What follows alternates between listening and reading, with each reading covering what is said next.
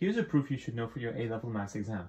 Prove the sum of the first n terms of a geometric series is a times 1 minus r to the n all over 1 minus r. The way I remember how to start this proof is first by multiplying both sides here by 1 minus r. So that means I get s of n times 1 minus r equals a 1 minus r to the n.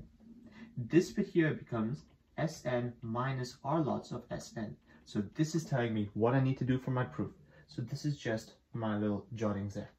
So let's write the sum of the first n terms of a geometric series. So the first term would be a. The next term, in a geometric series, you're multiplying by a common ratio. So this would be plus ar. Then you have ar squared and so on. The second last term would be ar to the n minus 2 plus the last term, ar n minus 1.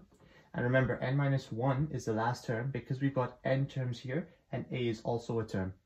Now I need to write the sum up to n multiplied by r. So r lots of s of n equals ar plus ar squared plus ar cubed and so on.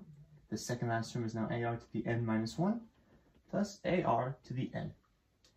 Now, this is telling me that I have to subtract the second sum by the first. So that means that Sn minus r lots of Sn equals.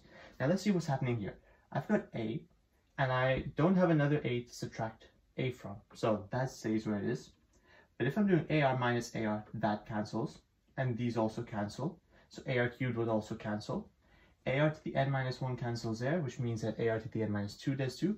But again, we don't have an ar to the n in the first one to subtract from, so you just have minus ar to the n.